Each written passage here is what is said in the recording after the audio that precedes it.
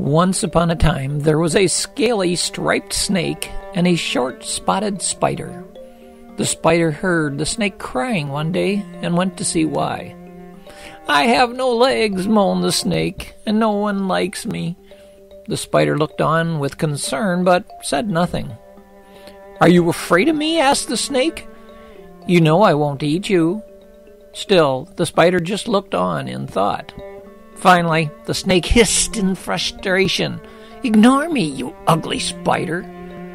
To which the spider replied, "People fear me and think I'm ugly. I trap food in a web and suck the guts from my prey. Perhaps I look disgusting, but that is me. That is my life." "But you have 8 legs, and I have none," cried the snake. "Yet you move about wherever you need," explained the spider. "You travel on ground, in trees, and across the water. I do the same, but I don't cry because I envy your ways."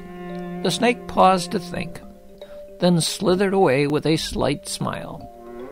One moral to the story: we are who we are, and that is wonderful.